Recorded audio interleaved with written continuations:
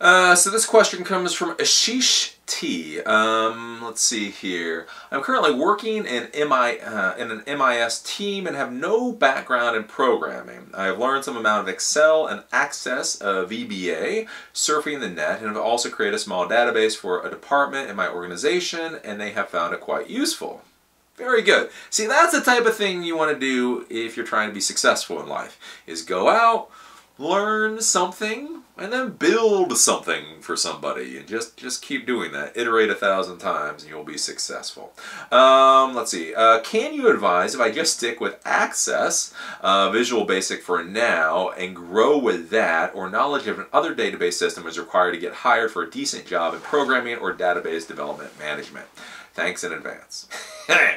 Oh, you think being able to program in Excel and Access is going to get you anywhere? Yeah, no.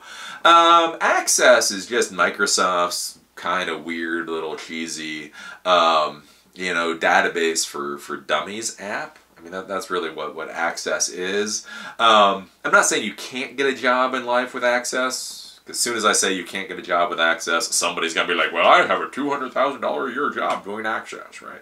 So I'm not going to say you can't get a job doing Access. I just wouldn't want to bet anything on it, right? I mean, and again, I don't have an axe to grind with Access. It's a pretty good little app. It does what it does. It's a little overcomplicated for my taste, but it's a good little database app. You know, if you're at a company, they purchased the license for Office Professional or whatever it is, and you have Access available, by all means build on Access. There's no inherent problem with Access. Access isn't a bad piece of software.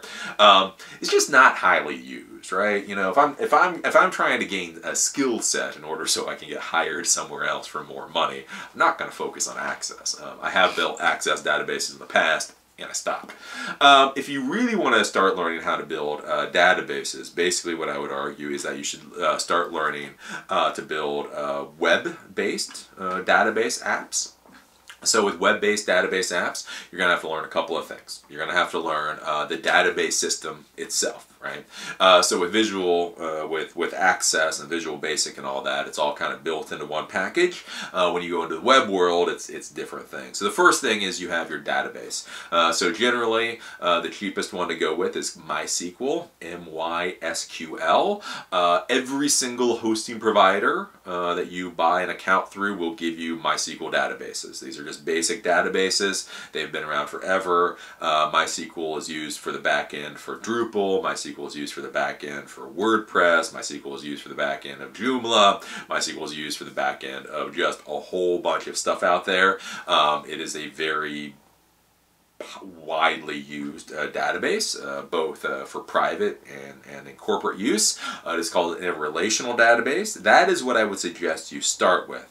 If you don't want to start with a MySQL or relational database, then you might look at NoSQL databases, NoSQL databases. So with NoSQL databases, we're looking at like Google's database engine, MongoDB. There's a few services out there. The nice thing with most of the NoSQL options that are available are these are hosted by other people. So like Google host the database for you. You don't actually have to build your own server or worry about your own server. So that's a nice thing. The difference between MySQL and SQL relational databases and NoSQL non-relational databases, there's a lot of thought in there. So thinking about this a little more, I would say probably start off with MySQL. Know that NoSQL exists, but start off with MySQL. That'll help you out. So that's the database. So the database is just, but what you have to understand, again, in the web world, is that just stores the data. You don't get any other fancy stuff with it. That just stores the data.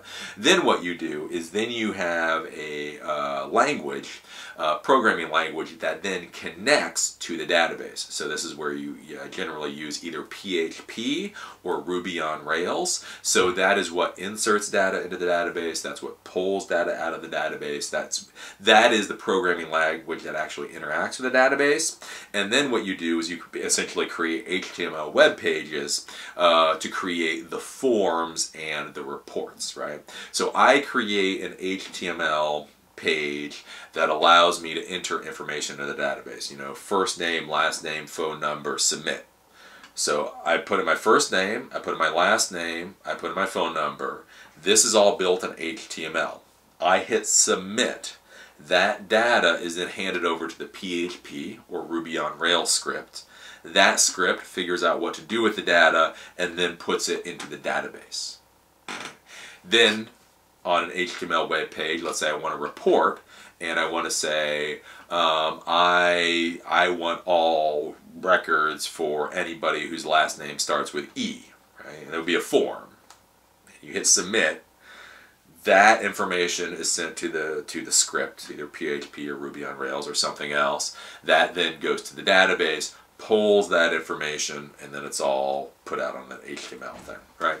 So that is what I would say you do. So you learn HTML, you learn PHP. I would argue PHP. I argue PHP. Oh, everybody's going to give me crap. I always say go with PHP and go with MySQL. So if you're trying to learn databases for the web world, this is something within about a month. You should, like, if you don't know anything about it, within a month you should be able to build some pretty cool stuff, and I think you'll be happy with it, and then you can go on from there.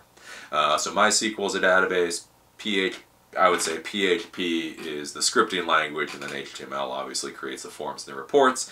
Learn that and go from there. Once you've done that, because I know I'm going to get a lot of people screaming at me, once you've done that, once you understand how that works, the same architecture, the same process is true no matter what you use. It's always going to be a database, it's always going to be some kind of scripting language, and then it's always going to be a front end. So it may be, you know, Google's database with Python with a mobile app as the front end, right? But you'll figure it out. So that's what I'd say. Learn MySQL, PHP, HTML, learn how to build stuff with that. That's where you'll be good. Again, like I say, with Access, nothing wrong intrinsically with Access.